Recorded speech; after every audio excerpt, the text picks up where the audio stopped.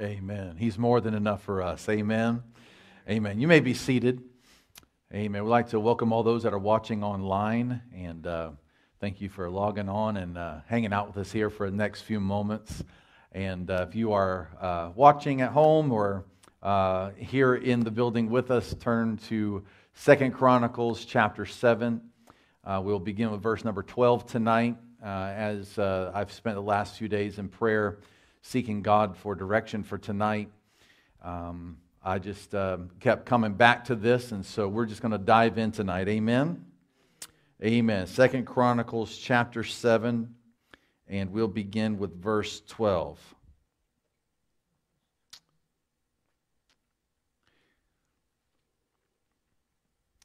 How many love it when God confirms things to you?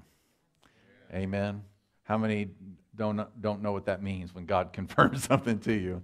Amen. I think we should all know what that means. But got a call yesterday, excuse me, from a ministry that covers us, and I was still kind of on the fence about this word tonight, and that phone call just kind of solidified some things. And so I'm thankful that the Holy Spirit's faithful. Amen.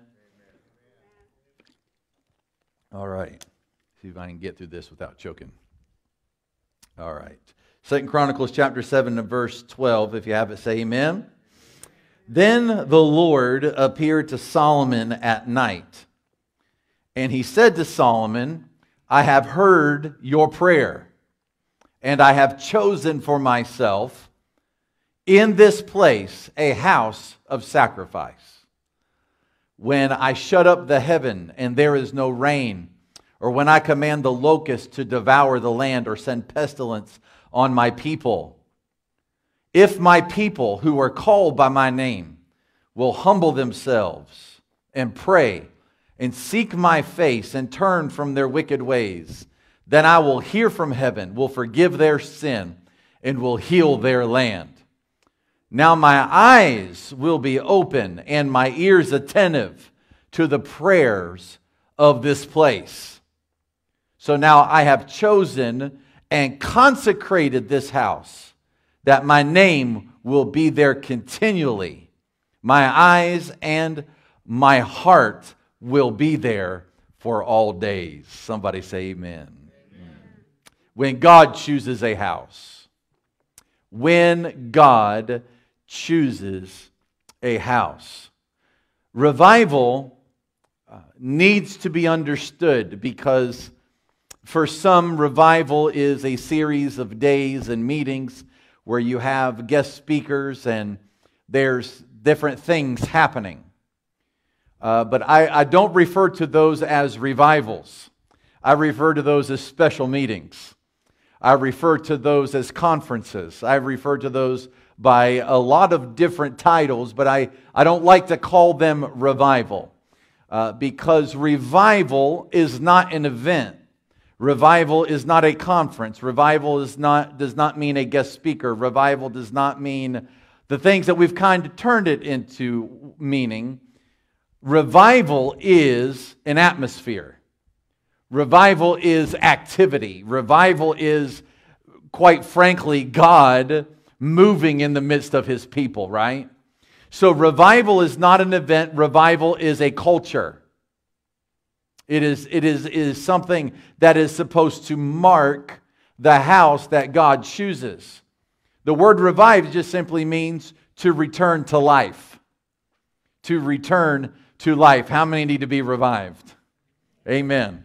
The more you watch the media, the more, not all media, but some media, you will definitely need to be returned to life. So when I say revival is our culture, what I'm saying is it is the act of God to revive His people, to return them to life. Church, if a church is a house that God has chosen for Himself, it ought not be cold, dead, dry, and indifferent. I'm going to try to sit because I need to sit. But it should not be cold, dead, dry, and indifferent. We should not leave the same way we came in if God has chosen the house. If God has chosen the house, it ought to be an exciting culture. It ought to be an enthusiastic culture. It ought to be a culture where you walk in, and it's not just that you know that God is in that place. You feel God in that place. There's an anointing on the worship. There's an anointing on the message. There's an anointing on every prayer when revival is our culture. Revival will change and impact. Now, I want to give you a list of things that I believe revival changes and revival has an impact on. First and foremost, revival has an impact on the individual. Our church will not have revival if we as individuals do not have revival. Right?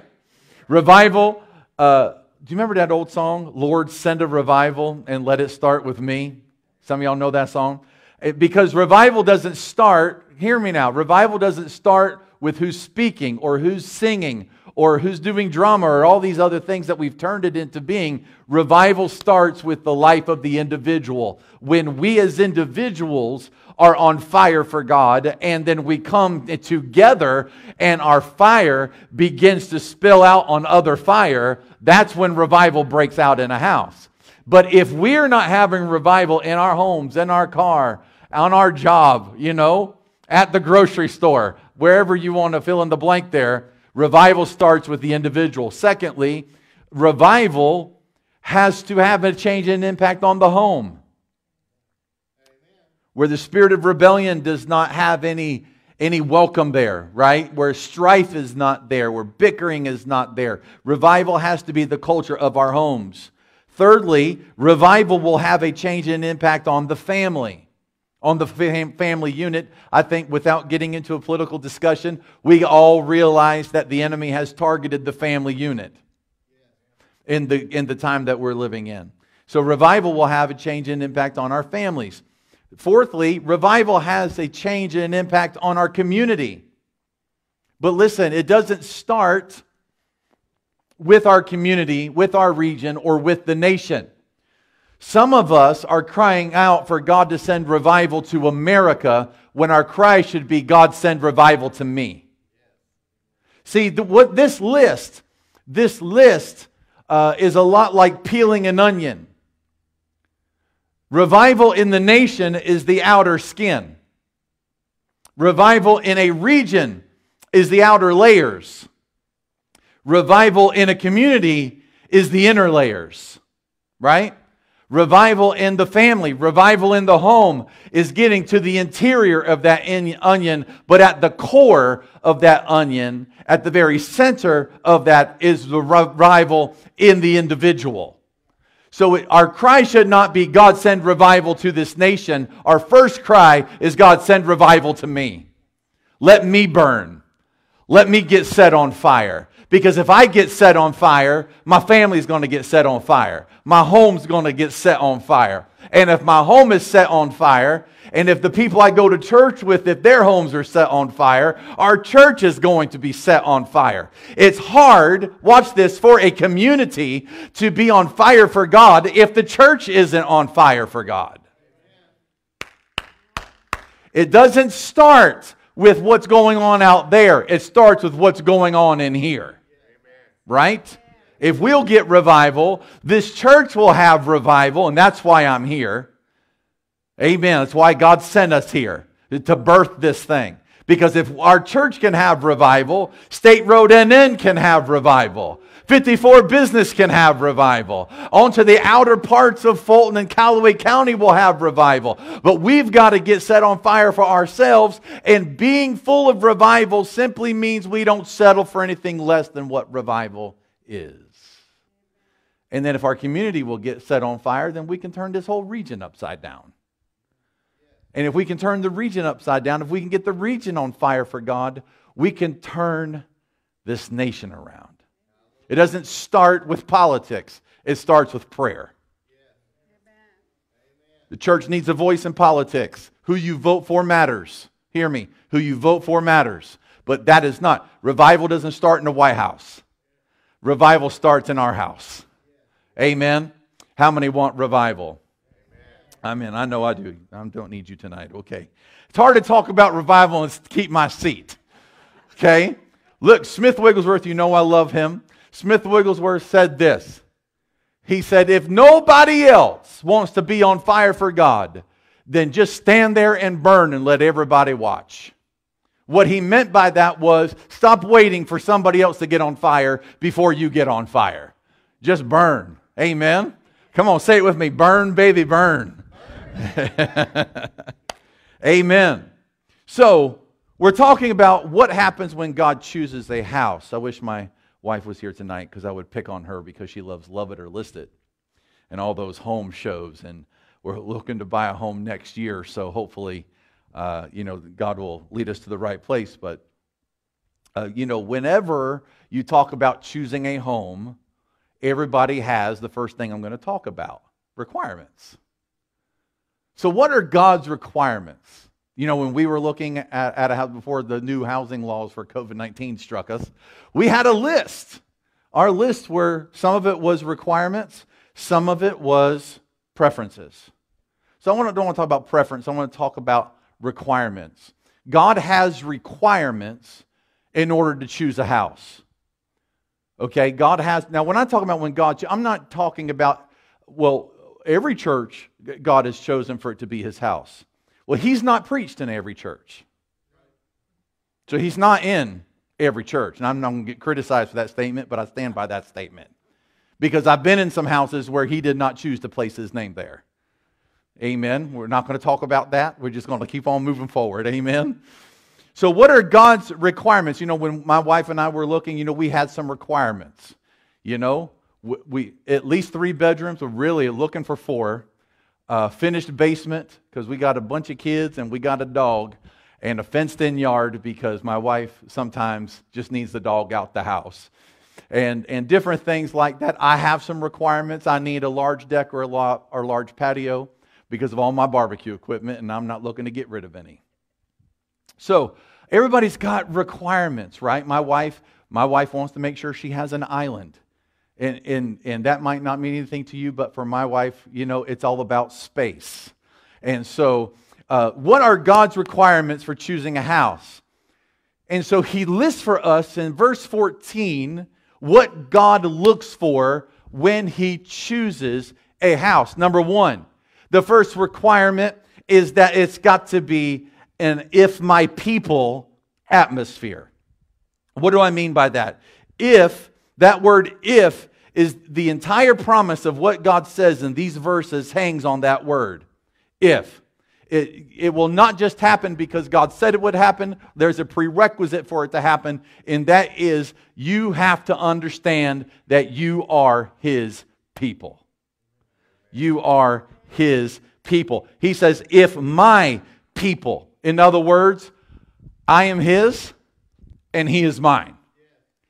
I belong to God, God belongs to me. Understanding that before I get into any part of what this word has to deal with, I first have to understand I belong to God. I am His possession. I belong to Him. I am His son. You are His son. You are His daughter. We are children of the King. And He says, I'm going to give you a promise here in a few moments, and I'm going to give you what the promise God made, but the promise hinges on the reality of us coming to know who we are. Amen. Secondly, God's second requirement is, number 1, you got to know who I am, and then secondly, I don't need you just to know who you are, I need you to walk in humility. If my people who are called by my name will humble themselves. John the Baptist said this, I must decrease so that He can increase. That is humility. I'm going to say it this way. Humility is not thinking less of yourself. It is thinking of yourself less. Okay, I'm going to say that again. Humility is not thinking less of yourself. It's thinking of yourself less. What do I mean by that? It is not humility to say, well, I'm nothing. I'm unworthy. I'm the scum of the earth. I'm just dirt. I'm a vile sinner. That does not help anybody walk in revival. Because the reality is that's not humility. That is having an unbiblical self-perception. Because my Bible says I've been called out of darkness into His marvelous light. My Bible says I'm a chosen generation, a royal priesthood, a holy nation that have been called out and called in. And so it is not that I think less of who I am. It is that I think of myself, my wants, my desires, my preferences less. What I want for God to do must bow its knee at what God wants to do. Newsflash, you and God won't always be on the same page. Less of me, more of Him. That is a requirement for God to choose a house, is humility. I want you to write this down. I have to sacrifice my wants on the altar of His will. I have to sacrifice my wants on the altar of His will. That's humility. Jesus said this, not my will, but yours be done. When did He say that? He said that when He was struggling in the Garden of Gethsemane. And He said, Father, if it's possible. I hear it this way, kind of, hey, Dad, let's revisit this for a second. And if it's possible that I don't actually have to go through with this, that's what He said. Let it pass. There's got to be another way. Hey, they're about to drive spikes into my flesh. Is there another way we can do this thing? Nevertheless, not my will, but yours be done. That's humility. Jesus didn't view Himself less. He didn't view Himself unworthy, because if He wasn't worthy, He could have never been the one on the cross. It's not thinking less of yourself. We need to have a proper biblical self-perception. Humility. Number 3.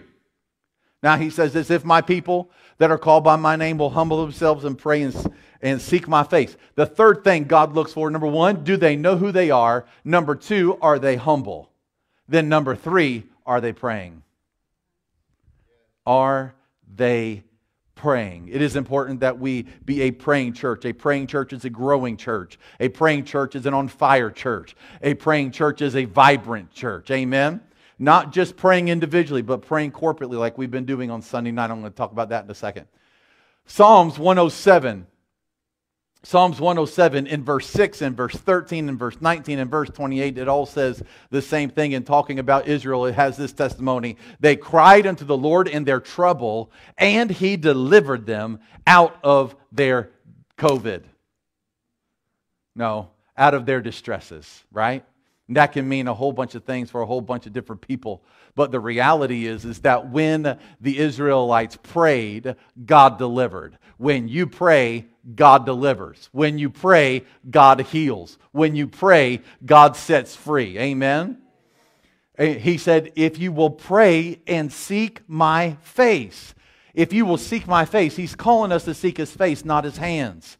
We don't have to seek His hands, because once we get His face, we get what's in His hands. It's like when I would go on a trip and away from my family, and I'd come home, and if I walk through the door and my kids run up to me and say, "Daddy, I love you. I missed you," that is received differently than running up to me and say, "Daddy, what'd you buy me? What'd you get me?" And that's what we've turned prayer into. God, I need you to do this for me. I need you to do that for me. I need this for my family. I need that for my family. I need this for my mind, and this for my body, and this for my finances. And I know you can do it, God, so do it, God. Do it, God. We've turned prayer into treating God like Santa Claus. We're not there for Him. We're there for what's in His toy sack. Amen? But that's not what He's saying. He said, when I'm looking to choose a house, I'm looking for people that are after my heart, after my face, after my presence, not after my presence. After my presence, CE, not after my presence, TS. God is He's after a people that are in love with Him, not in love with His stuff. Amen? So He says, pray. I got a call from a ministry that covers us this week. And I forget what day it was now. All my days are running together. But they said, we're starting a brand new prayer initiative. And we're looking for 100,000 churches and church members to join with us as we launch this initiative. And we want to know, will you be a part of this? And I said, what's the initiative? I think you need to ask that question.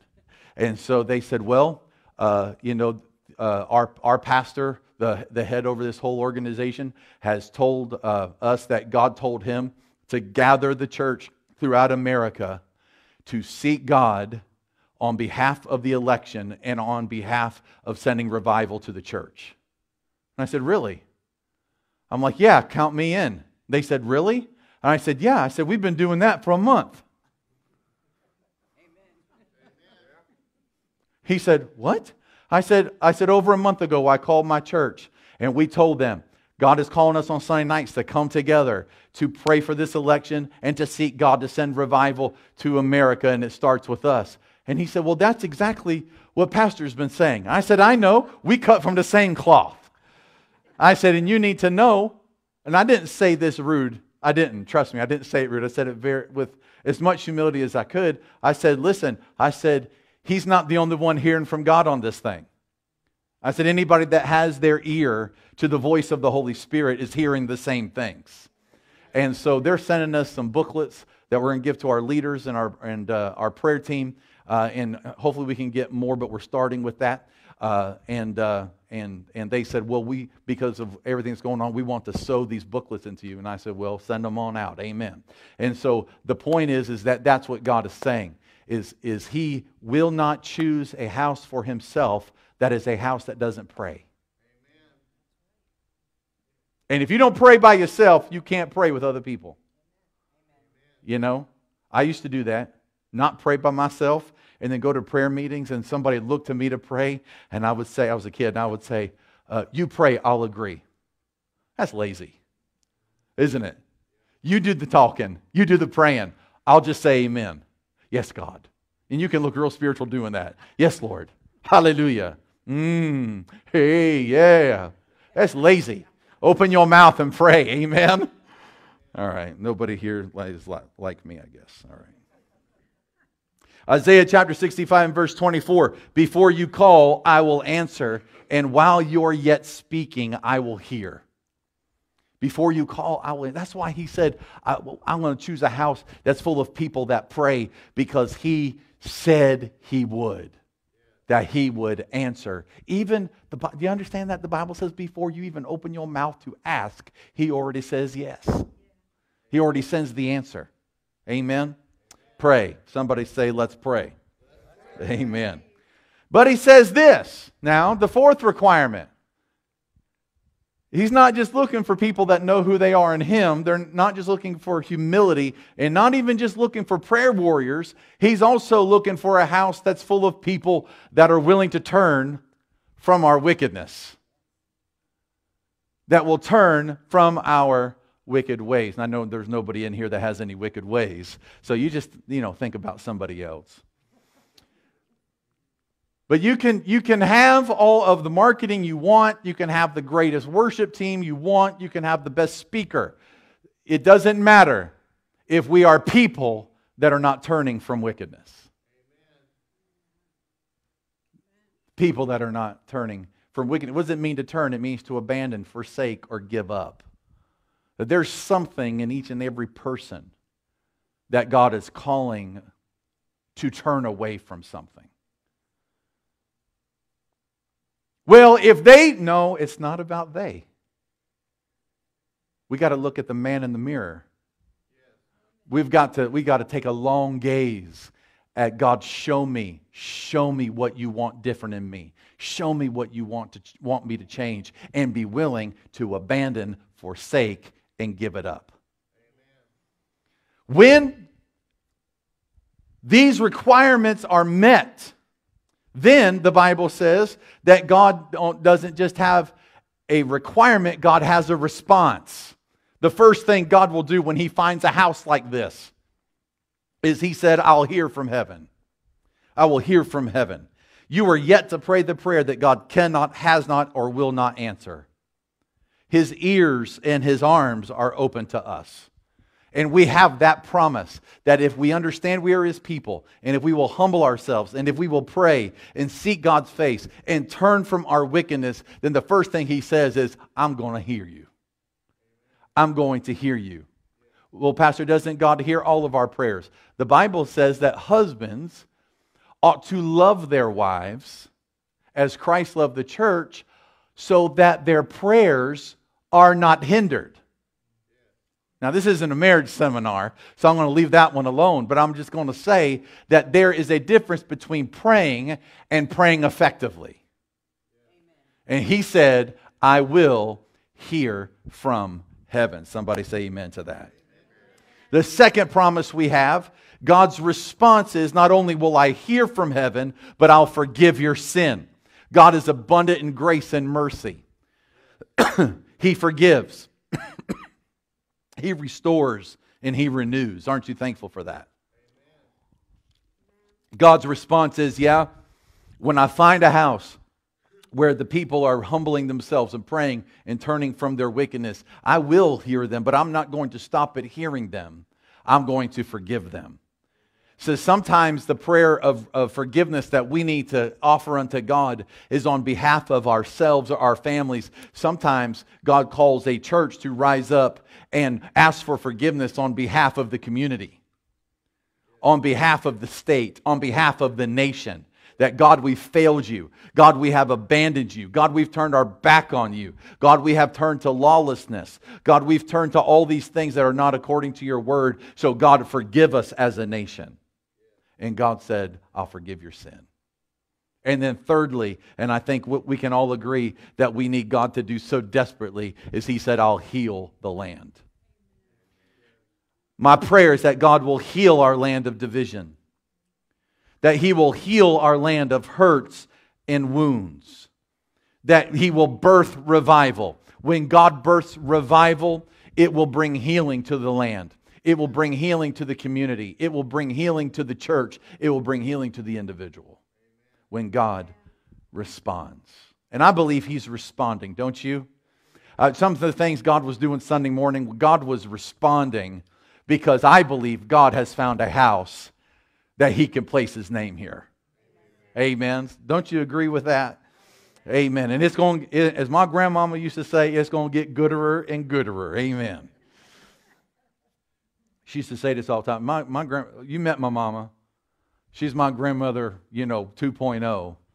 Because my grandmother, she's 4'11". I remember when I was finally taller than her, like at 10.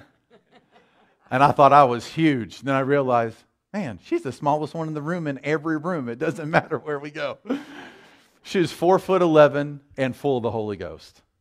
I mean to tell you, on Saturday, she used to take me out. This was before you had generations that just lost themselves in a screen. She would take me at 8, 9 years old to Food Lion, our little grocery store there in Ocoee, Florida.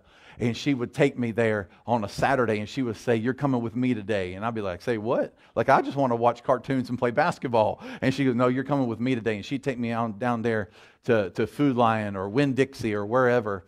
And she would set up a table because she was also a nurse, a registered nurse, and she would set up a table for free blood pressure screening. It was a ruse. She wasn't there. She was there to screen for the blood, but it wasn't your blood. Amen. And so she would sit there and she would offer to check your blood pressure. She would have books and books of coupons for that grocery store. And then she was smart because she would put that cuff on their arm and she would be squeezing, all her squeezing would get slower and slower. Well, praise God. I'm so glad you came in today. And she would just start telling them about Jesus, man. And she used to say this all the time. She would lead somebody, I would watch her, she'd lead somebody to the Lord at that little coupon table. And then they'd get born again. Then they go get their groceries. And then she would just start getting all excited. Whoa, I'm telling you, there's no thrill like it. There's no thrill like it. And I said, what is going on here? I thought we were here to pass out coupons. And she goes, oh no. She goes, we're here for God. She goes, and I'm telling you, she goes, sometimes, I'll never forget this. I was about 8 years old. She looked me in my face and she says, sometimes, son, it's better felt than telt.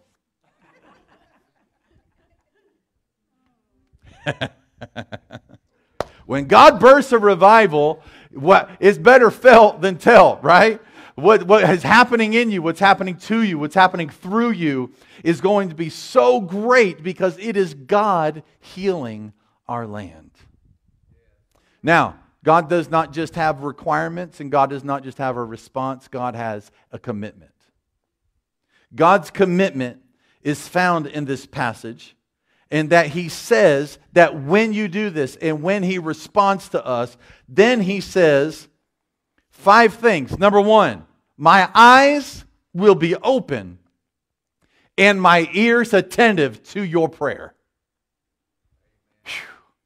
That's powerful right there. My eyes, He said, when I find a house that meets my requirements and I respond to them, then I am choosing to place my name there. Go back to verse 12. Look at this together. In verse 12, the Bible says, then the Lord appeared to Solomon at night and said to him, I've heard your prayer, and I have chosen for myself in this place for this house to be a house of sacrifice.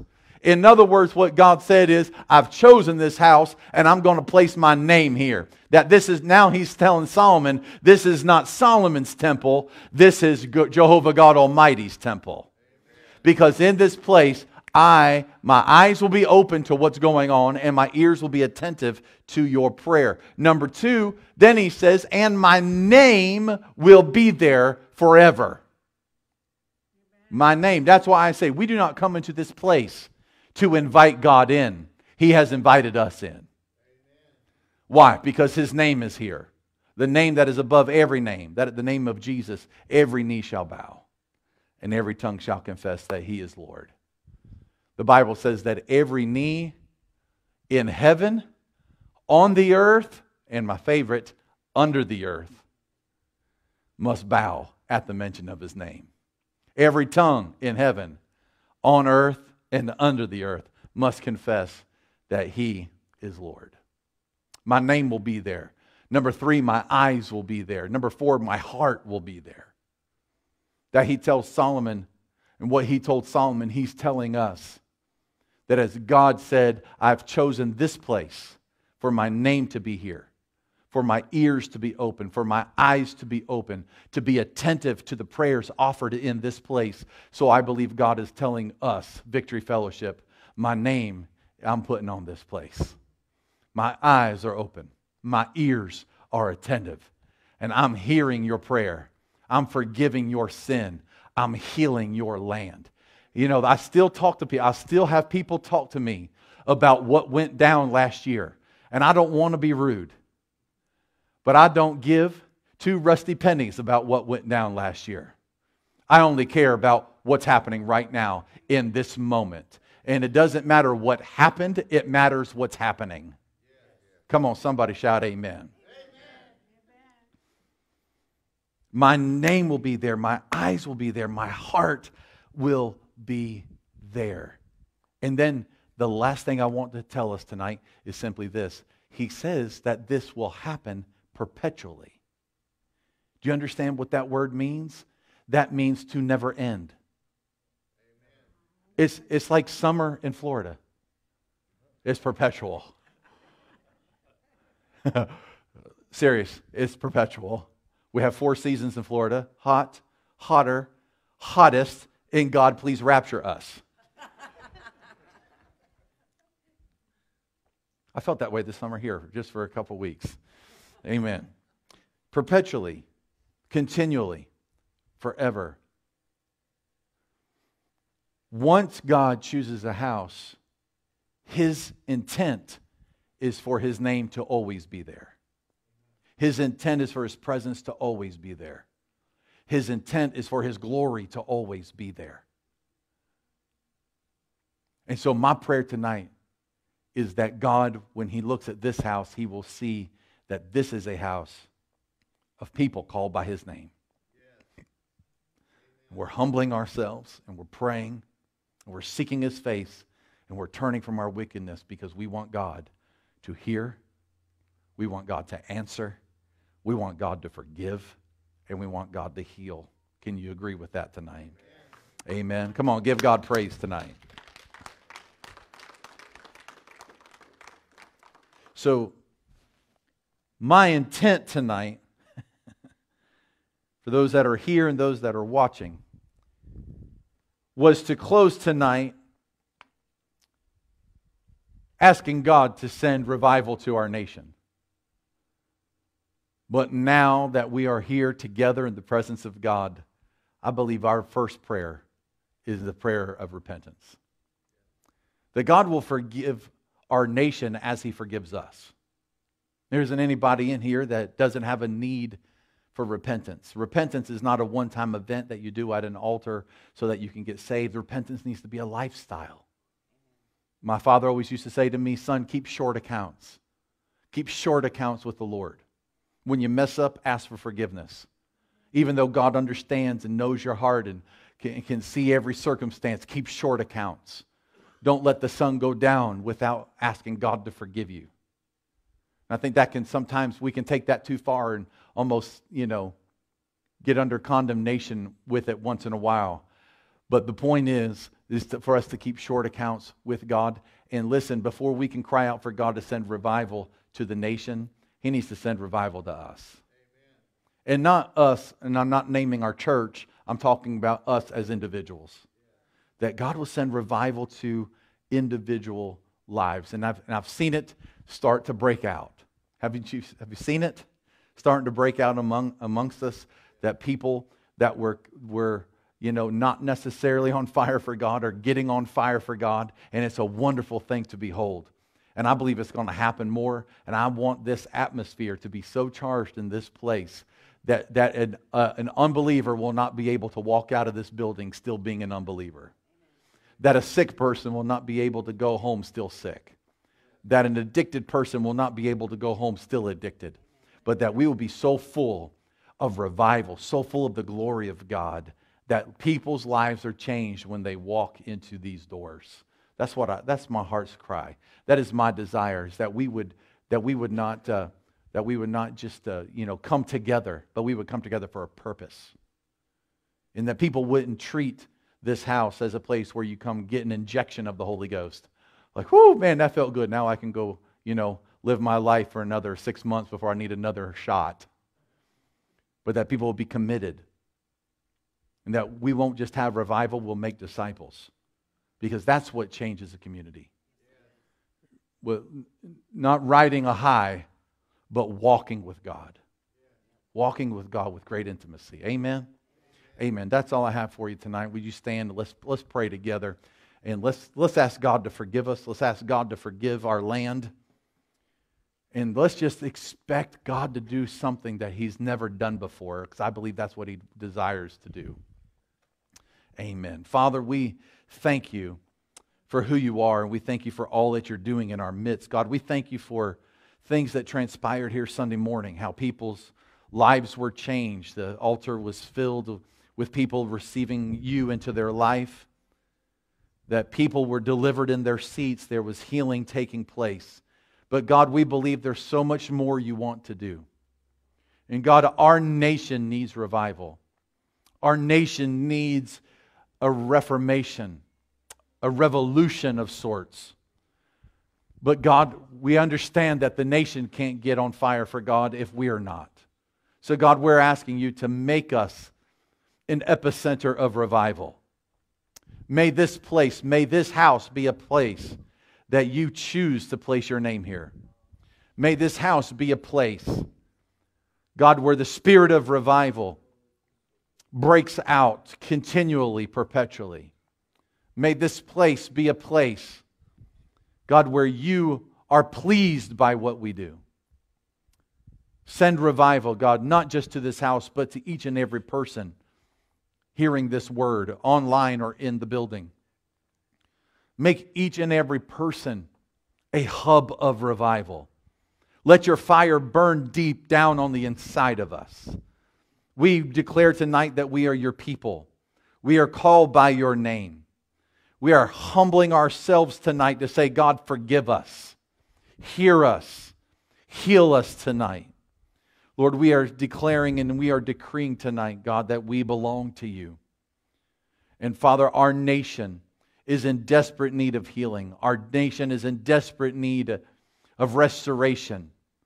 So, Father, we pray tonight that You will move in ways that You've never moved before, that pockets of revival begin to break out throughout our nation, And that, God, that you will speak to people, that you will get a hold of their lives in Jesus' name. We repent for the ungodliness of our nation. We repent for the wickedness of our nation. We repent, God, for things that we've done that has attacked the family unit.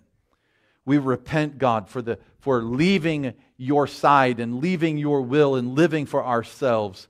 So we humble ourselves and we say, God, less of us and more of you. Less of us and more of you.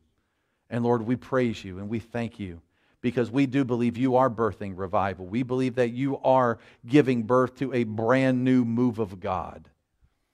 And God, we just pray that it will start with us. That each and every person in this place tonight will begin to burn brightly with the fire of your Spirit. In Jesus' name we pray. Amen. Amen. Before you go tonight, a couple things we just want to make mention of.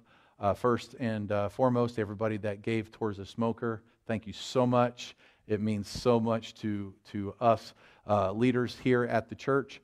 And come March, we're fired that puppy up. Amen. Secondly, if you brought tithes or offerings, want to give towards anything, please make sure that you drop it in the basket on your way out, and look out for a call from me in the next couple of days of some important items that we need to just make everybody aware of. And great things are happening here at VFC. Amen. And then finally, invite somebody out Sunday. Let's get people out to the house because we're going to continue talking about hope, and we need hope. Amen. And so the next 2 Sundays, we're going to be talking about that. And so just encourage one another, love on one another, and be blessed tonight in Jesus' name. Amen.